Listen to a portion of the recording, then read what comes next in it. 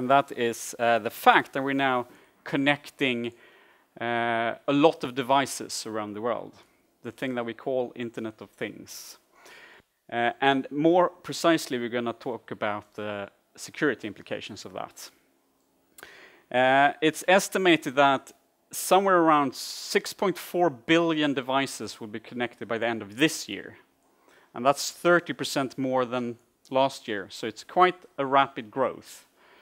And depending on who you trust, by the year 2020, we'll have 20 to 50 billion devices connected. And that's quite many of them, and that's only 4 years away. So it's going to happen a lot within this field, and we're going to see a lot of security problems with that. I am going to mention that Sigma do have its own IoT platform. It's called Sensation, or if it's in collaboration with Ericsson, it's called Appiot.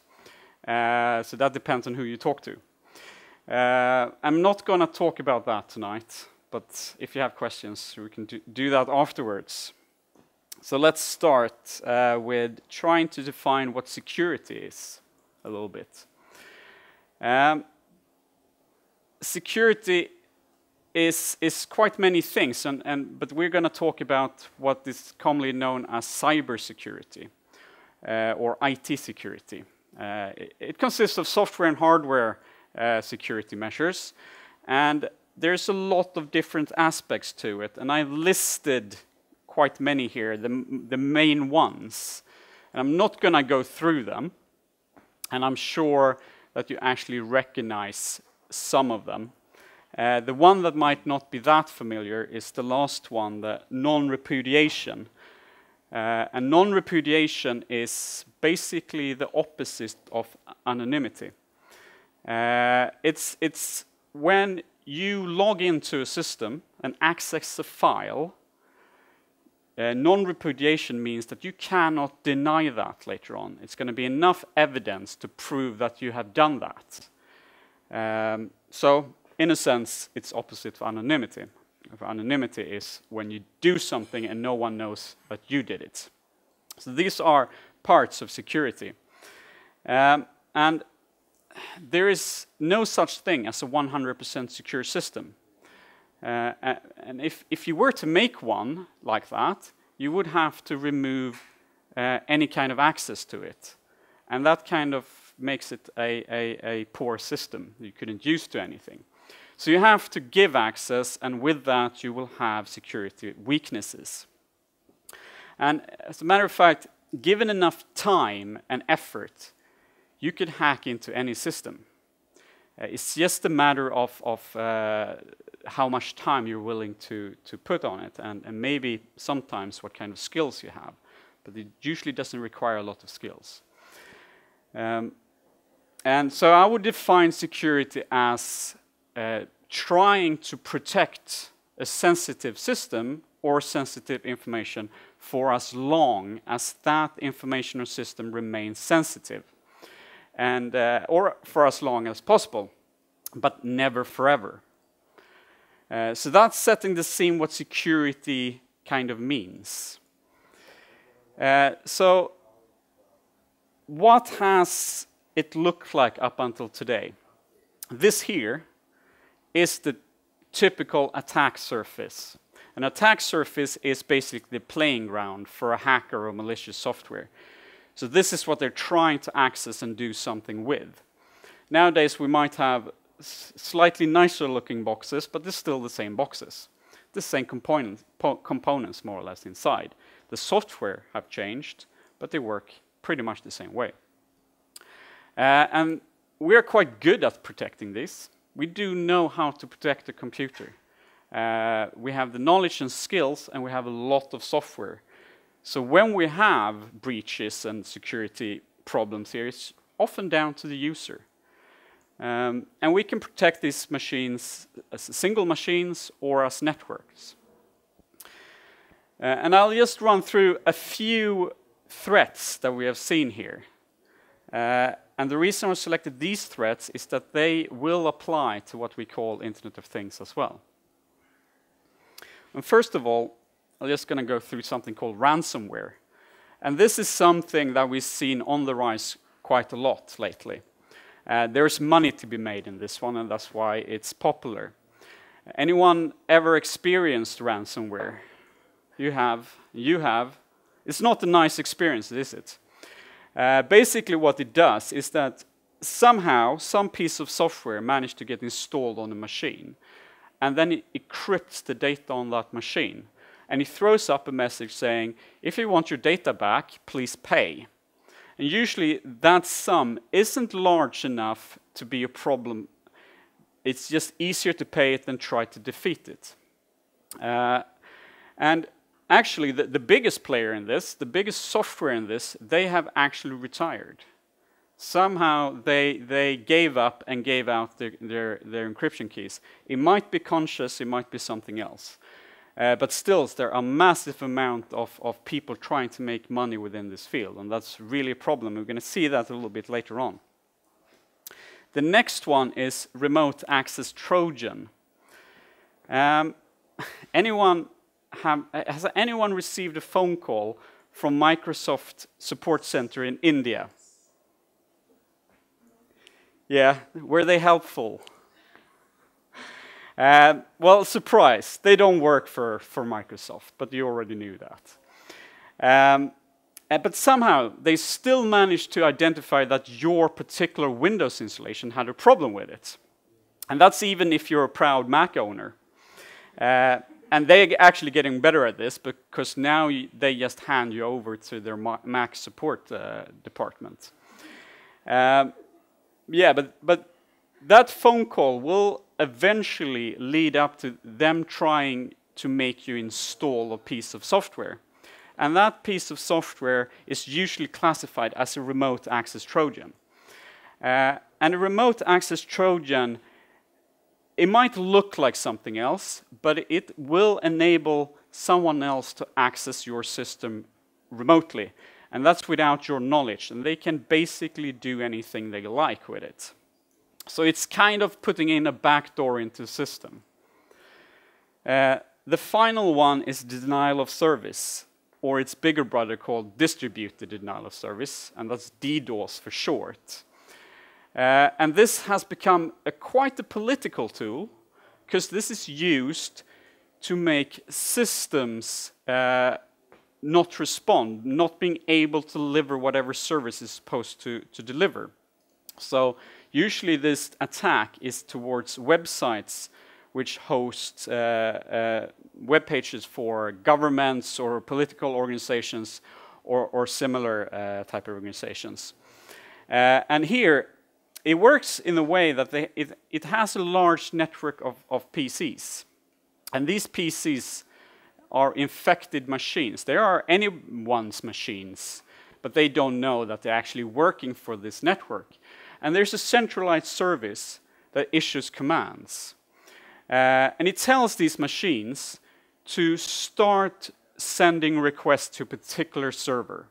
And if you do that with high enough frequency, with as many requests as you can, eventually that web server will stop responding, and then you have achieved your goal. You have made that a denial of service. And this does actually happen. To give you an example, it happens in the beginning of this month, mostly every year, with the Swedish Tax Office webpage. And to be completely honest, that is not a typical denial of service attack. That is just poor planning from us, the taxpayers, because we need to hand in our tax declarations. And we do that at the same time, but it's the same effect. And the effect here is that we're giving a few more days to do it. So I guess it's a win-win. But that's a denial of service in a sense. So this is what we have seen, or at least a few of them. There are many, many more threats. So what will it look like now when we start connecting all these things? Well, this here is the future attack surface. Shocking, isn't it? Ordinary household appliances. That's what we're connecting, among other things. And why can these things be dangerous? I mean, doesn't look very dangerous. The problem is that many of them, at least unintentionally, open up our home networks. And this one here is called the iKettle. And the iKettle, it does a few things really, really well. The first thing it does is that it boils water to near perfection. And you can control this through an app. You set the temperature and you set the time and everything. So it's really cool, and we all want one.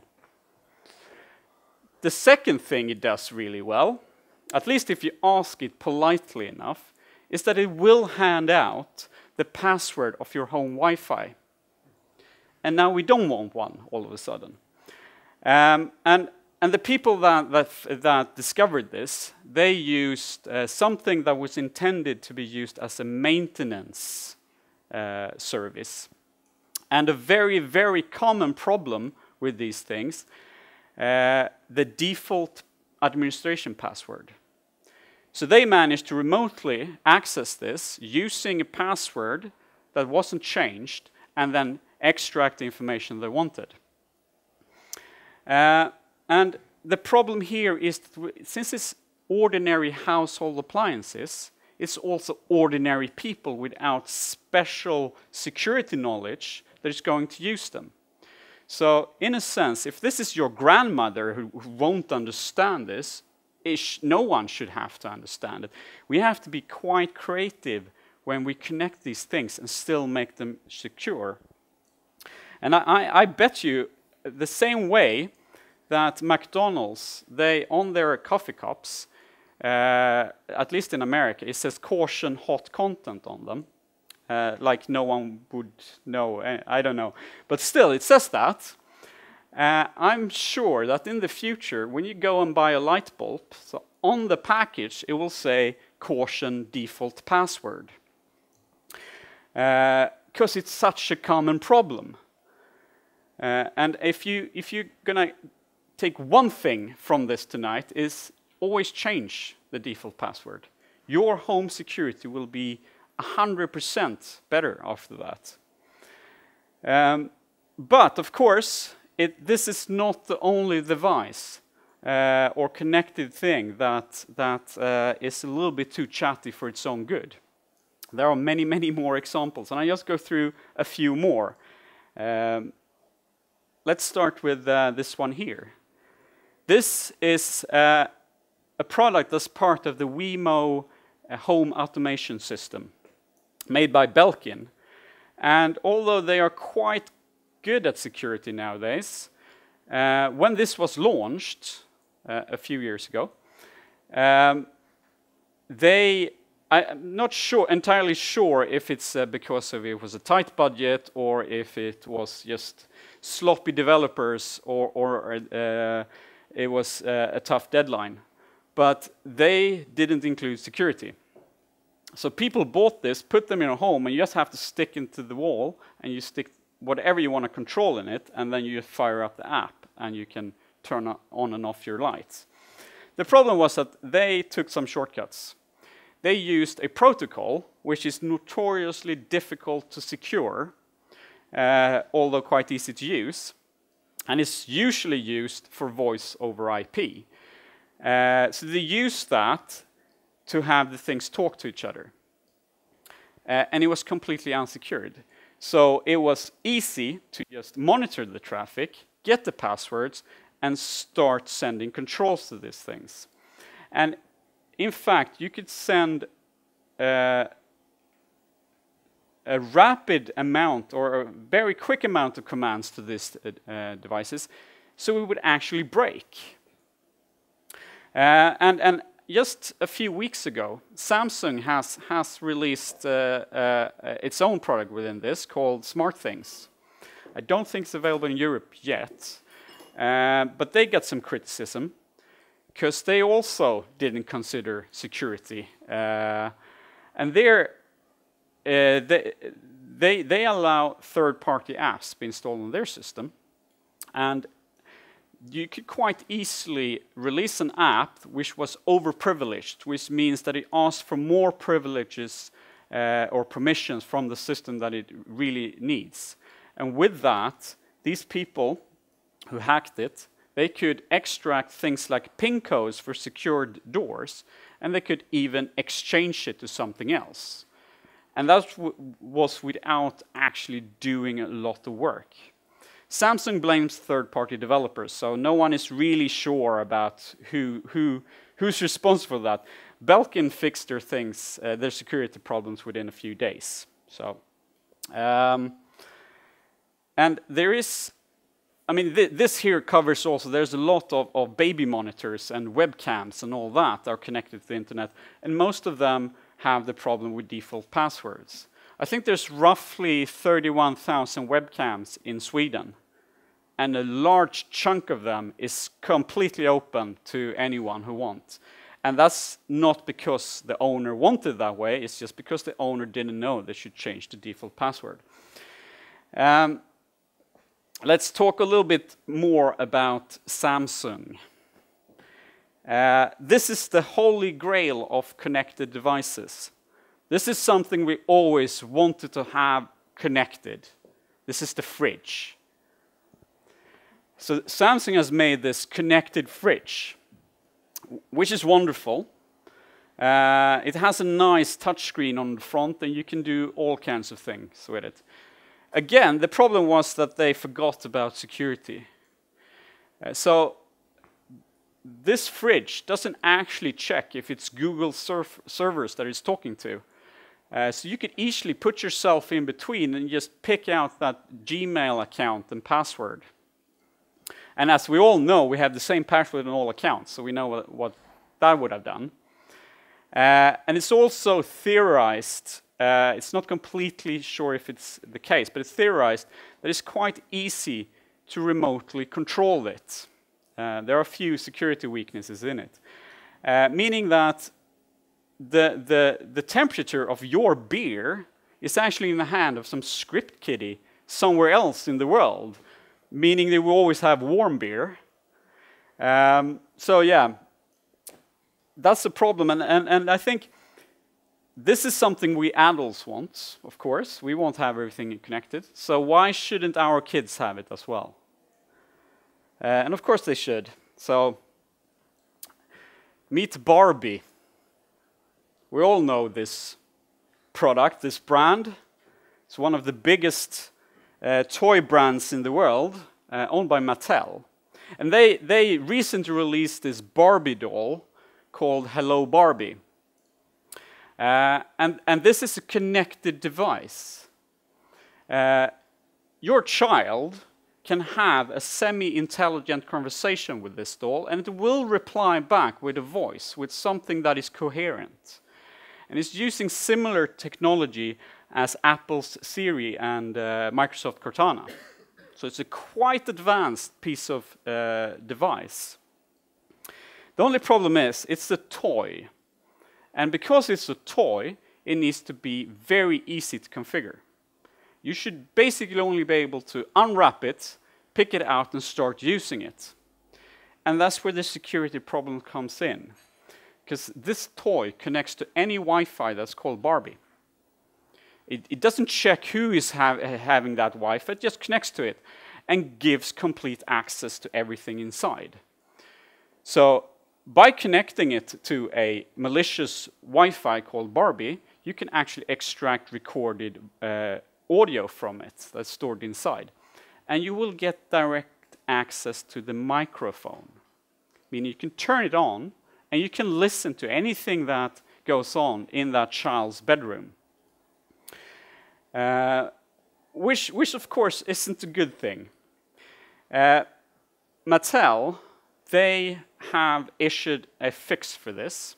I mean, there are, it used to be the biggest toy manufacturer in the world, they're still quite big. So they are interested in keeping good faith in this. So they have fixed it, but the problem is, still it's a toy. Who's updating it? You have to manually update it. You do that through an app, but you still have to do it. So there's going to be a lot of these toys just laying around unprotected everywhere. And that's a big problem, not only for toys.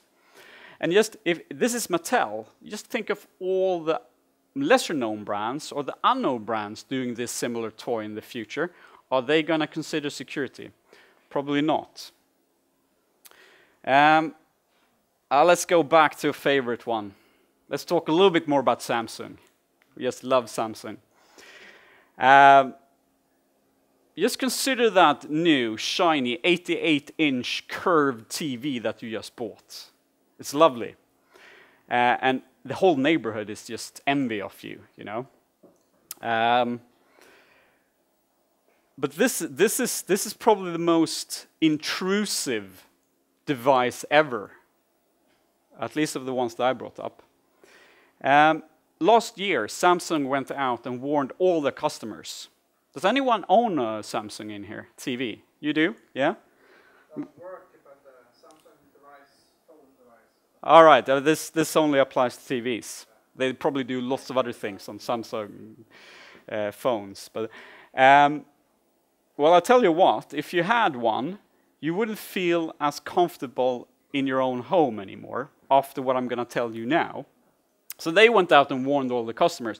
And they warned their customers not to disclose any private information in front of their TVs. What? I mean, where else are you disclosing private information? That's what you do in front of the TV. So why is that? Why did they warn? Well, Samsung TVs, they are always on. Even if you turn them off, they're still on. And they are constantly monitoring their surroundings and recording sounds from it. And then they take that sound recording and send off to a server for processing. And they do all that, yes, you can control the TV with your voice. And that's really convenient. The only problem is that Samsung is using third-party servers, so they cannot guarantee confidentiality within your own home. And that's a really serious problem, because the only thing we used to be able to trust was that we have privacy in our own home. And this is a typical example in what we are looking at when we're connecting everything in our homes. We need to consider that we keep the confidentiality in homes. And now we basically connected everything, so why shouldn't we connect the toilet?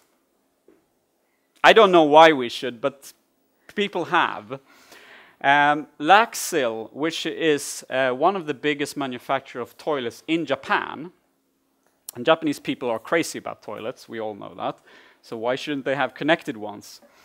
You can control it through an app. Not entirely sure why, you're sitting on it, so. But of course it can be hacked as well, and remotely controlled. And a few of the function that it has is that it can open and close the lid, and of course it can flush, and it has a bidet function in it. And I'm just going to leave it to that. I'm just going to leave it to your imagination what's going to happen when a malicious hacker accesses your toilet. So we just move on to the next one instead. This is a beautiful car. It's a Tesla Model S. It's a high technology car. This is what they do. They are building the most advanced connected car ever. And they're quite good at it, actually. And because of all its electronics and being an electric car as well, it has one advantage over the traditional cars, and that is that it's impossible to do that Hollywood-style hot wiring in it to steal it, because those cables don't exist, unless, of course, you bring a laptop. If you get into that car with a laptop, it's actually possible to connect the laptop to an Ethernet cable behind the dashboard. And through that, you could start the car. And that's because there are few security, or at least there was few security weaknesses in it. And those security weaknesses existed in the web browser of the infotainment system. So it was theorized that you could craft a specific website that when you access it through the web browser in this car, it could actually remotely access it and take over a few functions. But that just kind of proves that you shouldn't be driving and browsing the web at the same time. But Tesla is a very good company when it comes to security. So they have fixed this problem, and they have something called over-the-air updates. So they can send out updates to all their cars, and then the only thing that a user has to do is click an OK button on the screen, and it will update it and fix these security issues. So they are working hard on actually making this work. If you remember, about a year ago, there was another car, a Jeep Cherokee, that was remotely hacked while driving. And that was a lab hack, but it was on the open road in a city. And the driver, he was aware it's going to happen, but he didn't know what's going to happen. These people hacked the car and took over all functions. They have steering and brake and everything else. He couldn't do anything. And that's quite scary. And the reason why you could do that on the Jeep Cherokee rather than do it on Tesla was that Jeep, they hadn't properly separated the infotainment system, which is where the hack was, with the important functions of the car, like steering. And Fiat Chrysler, they are fixing this. I mean, they have to fix it. The only problem they have is that they have to recall hundreds, thousands, and millions of cars to fix it, whereas Tesla just issues an over-the-air update. So, considering the traditional manufacturers of cars, they are not used to working with security within this field. They're doing everything they can to connect their cars, but they don't know a lot about software security. They are learning, but it's going to be a tough process. I'm just going to give you one more thought about Tesla here to think about.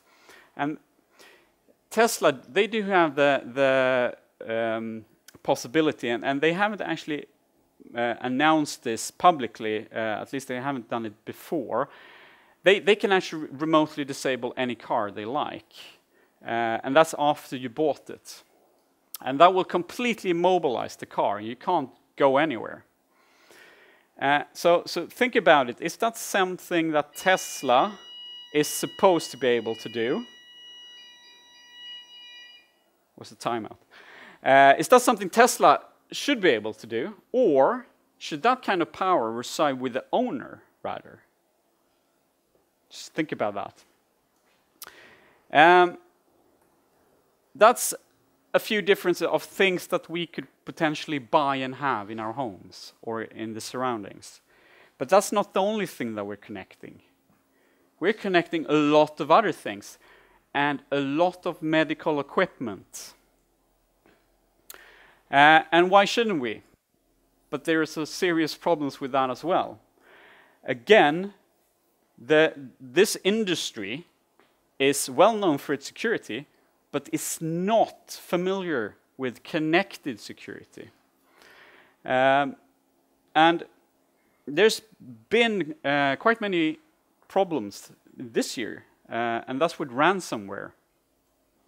There was a medical center in LA just recently that had to pay roughly $17,000 just to regain access to their own patient records.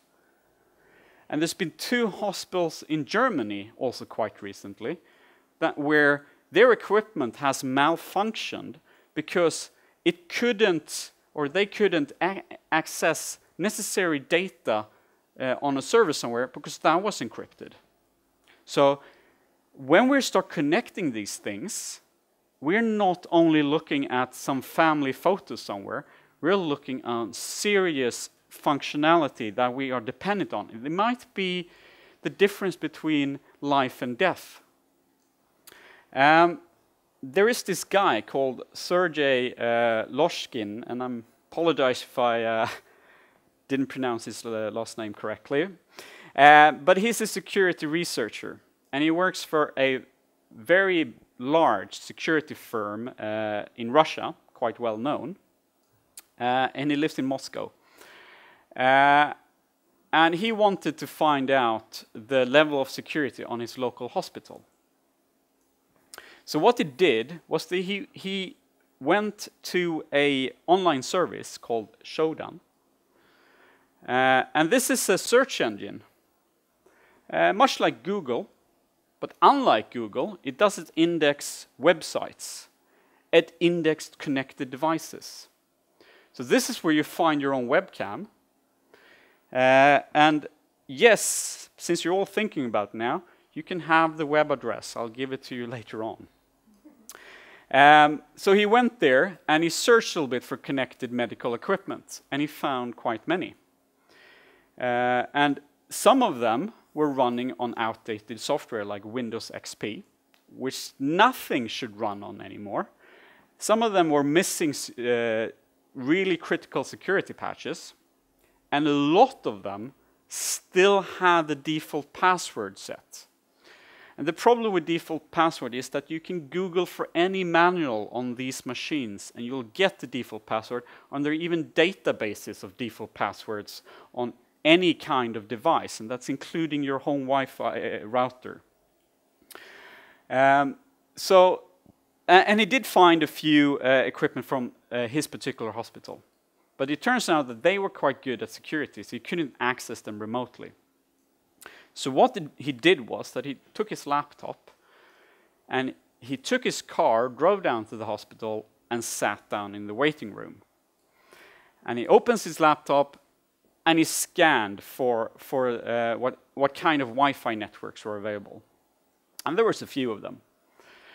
And then after a few hours of brute forcing the password on these Wi-Fi networks, he managed to access one.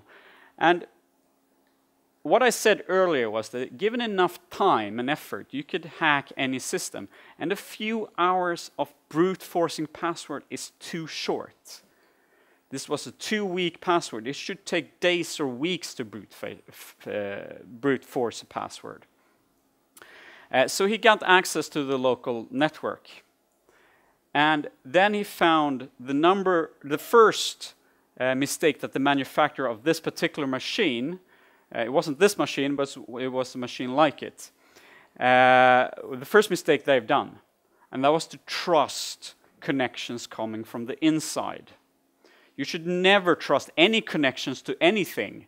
If they come remotely or they come from your own network, never trust them. But the manufacturer thought, well, that's fine. It's only going to be medical staff. But this is the most common way of hacking things. You do it from the inside, because you know security is a lot lower there. So he managed to access the doctor's interface of this machine, where he could get patients' records. And then there was this other little thing, which is the second mistake that this manufacturer made. And why they made this mistake, not sure. It could be that the programmers thought it would be a good thing, or support wanted it. But there was this little button he could press, and he will get a command terminal for that machine. And with that, he got complete access to the entire file system of that machine. And he could download all the patient records and data from it. And that's classified personal information. He could, if he wanted to, he could have installed ransomware there, which made that machine completely useless and probably weeks until they can use it again. He could, if he was a real malicious hacker, he would have installed a remote access Trojan so he could access it later on from the outside. So all these findings that he had is a bit worrying, because these are functions that we rely on. They should not have security weaknesses. But Internet of Things is a new area for everyone. We're good at working on our little thing, but we are very bad when we put everything together. And of course, hospitals is just part of it, because we're now building the biggest attack surface ever. We are connecting everything that we can. That includes, of course, the hospital and the equipment there, but it's the public transportation system, it's industries, it's schools, it's everything else, it's the whole city. And of course, these things has been computerized before. It's not like it's new, but it's too expensive to exchange the old hardware for new hardware. So rather than putting in new modern stuff, we're connecting the old things. And they might not have built to be part of a larger network. And we have already seen quite many attacks that is kind of a taste of what is going to be in the future if we don't take security more serious than we have done. There's been examples of traffic lights being hacked by drones.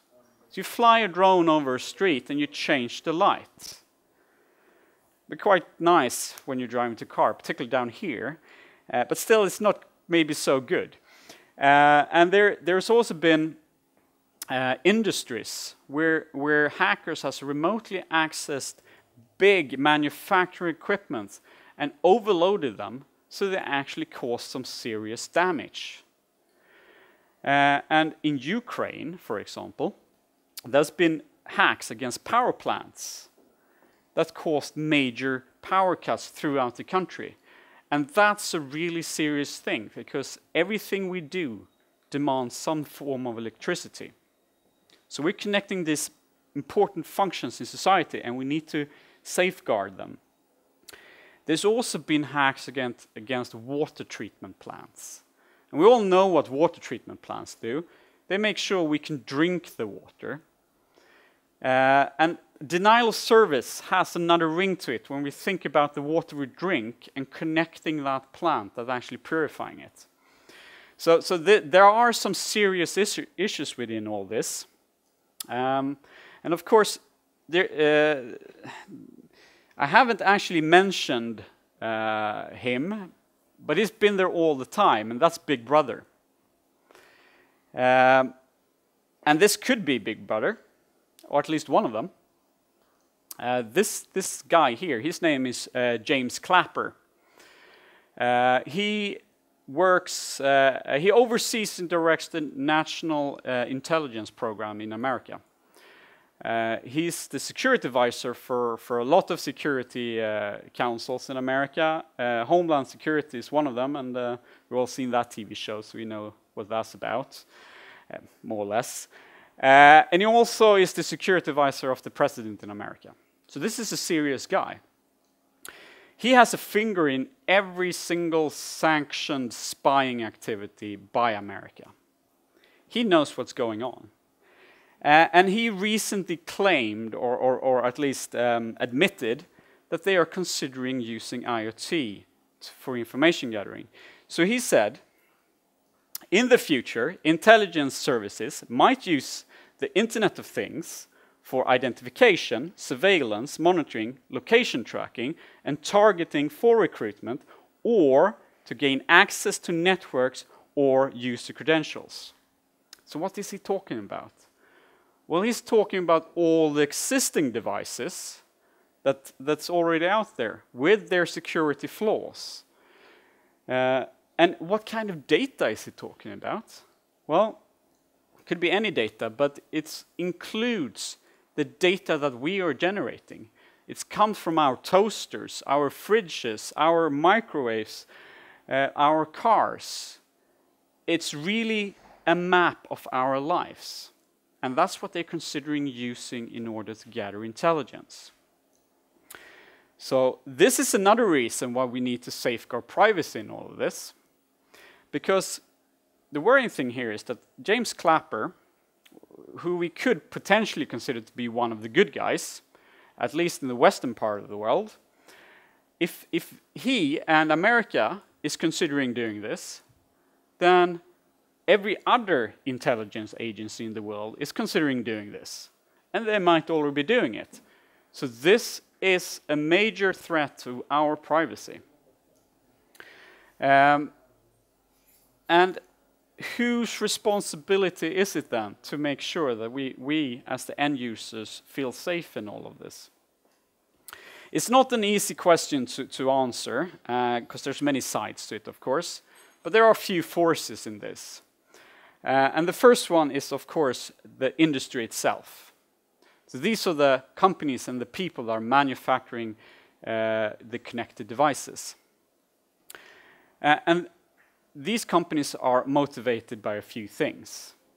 Usually it's money, but if you look at it closely, or maybe on a lower level, the motivation is usually innovation. It's working within a cutting-edge field that improves the lives of everyone, to creating that cool device or that cool service that will be making it better for you and me. But it's never really security that's the motivation, because security isn't glamorous. It won't win you any awards at some trade show somewhere, and it costs a lot of money and it takes a long time to implement. Therefore, it gets cut quite easily, particularly if you're trying to hit the market before everyone else. So never buy first-generation products. Anyway. So that's one of the forces in all of this. Then we have the government, or more precisely, laws and regulations. And this is a tool that we have to protect the end user in all this. The problem with this tool here is that it wakes up a few years too late, usually. And it's quite a blunt instrument. It has to cover a quite generic field, a lot of grounds, so you can't be so precise with it, so you can use laws in different ways. And of course, there have been many examples in quite recent history where countries are trying to make laws that actually don't protect us as end users, and it just sort of makes the privacy a little bit less private. A lot of that has happened in America, but there have been things in the EU as well. And another problem with them is that we're not talking about one country. We're talking about all countries. This is an international market. So it's a bit like trying to regulate the internet. It's not that easy. So there's a challenge as well, and in between all of these there is the standards, and already we're seeing a lot of organizations being formed by the big players to try to agree on some sort of standards, and that's everything from communication standards to even security. Problem here is that it takes a long time. And it doesn't move as quick as the market. So as of yet, we have not agreed on anything, including how these things should communicate and how we should actually secure them. And in there between somewhere, we actually have the user. What kind of responsibility does the user have in all this? And of course, they do have some responsibility. But like I said before, if your grandmother don't understand it, then maybe no one should have to do it. So we need to help the user, and that user could be an IT department as well, but the manufacturers need to help and make it easy to include security in all this. So in a sense, it only leaves the industry, as of now at least. So what can the industry do? We have decades of skills and knowledge within cybersecurity. We have secured websites now for the past 20 years or 30 years or so. So we know how to do that. We know how to use encryption and authentication mechanism and all those things.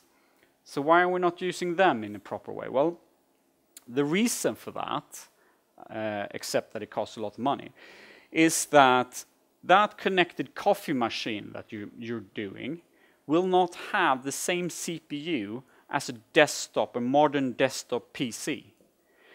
The CPU in the coffee machine will be just enough to make your coffee in the morning. It will be the cheapest, most limited they could find. And that's not really looking to change, because we as consumers are not really prepared to pay any more than it costs already. So there is no incentive in actually using better equipment. And of course, if we are going to make it to 50 billion devices by the year 2020, this has to be cheap. Otherwise, we're not going to see the Internet of Things that everyone is wanting to have. So that's going to be a major challenge, trying to do modern security implementation on these limited things. So we need to be quite creative and come up with new things, and that includes using different types of technology. For example, we are seeing now standards for transmitting data that's using light. It's called Li-Fi, one of them, and it's a very quick protocol, or quick technology. It can transfer a lot of data very quickly, but it needs some sort of clear line of sight in order to communicate, although it can bounce things off walls. But by using such technology, we could actually limit the access to those devices from external parties, because you need to be in that line of sight to talk to it. So you can't be in the room next door, which you could do with any Wi-Fi. So we need to use this kind of technology to protect our devices. And we also need to use the physical world in other ways. If we lock things into rooms, we're going to secure it there. So we need to really think outside the box when we're trying to protect these things. And of course, what we are trying to do is or we should be trying to do, is to build some sort of foundation of security, where we can build IoT on top of that. And this is really critical, and we should not make any mistakes when we're doing it. I'll give you a real-life example of something that has its foundation on security. And I will, of course, generalize a bit with it, and I'll remove the human factor, because that's always the weak point. Take the postal service. So that's the traditional way of sending things in our society. That's built upon security. If you want to send a letter, you take that letter and you put that in an envelope, you seal it, and you write the receiver on the front. And with that, you got three things, three of the main aspects of security. The envelope is non-transparent, so you have confidentiality. No one can read it unless they open it. You seal the envelope, that gives you integrity. No one can change that letter easily. And since you didn't write the sender on the back of the envelope, you got anonymity. No one knows you sent it. And then you take that envelope and you put that in a locked mailbox. And then specialized trained personnel will show up in a specialized vehicle. They will open that box with a key, and they will empty it into quite often sealed bags. Put that in the car, drive off to an access control sorting facility, where it will be sorted, put in some other bags in another specialized vehicle, driven by a trained personnel that would drive out to the receiver and put that into a box in front of their house. So that whole chain is built upon security. And think about it, that's one of the pillars of our society. That's what makes our society work, the postal service. We're trying to exchange that to some digital way, but this is one of the old pillars of it. And this new foundation that we're building, that is going to be another pillar of society. It's going to be how our society works, how we are communicating. So why don't we consider the security parts of this more than we are already? And we really need to do that. Padmastre Warrior, I might pronounce her first name incorrectly. She was the former CTO of Cisco, and she said a few years ago that we have connected, or we have given IP addresses to roughly 1% of all potential devices in the world. So think about it. When we give IP addresses to the rest of the 99% of the devices, when they wake up, we're going to have major security problems if we don't consider that right now. There's going to be so many devices and so much data floating everywhere that we need to have that foundation of security. We need to have that order and security in place. But of course, we could be worrying about the wrong things. And thank you so much for coming tonight, and I hope you enjoyed it.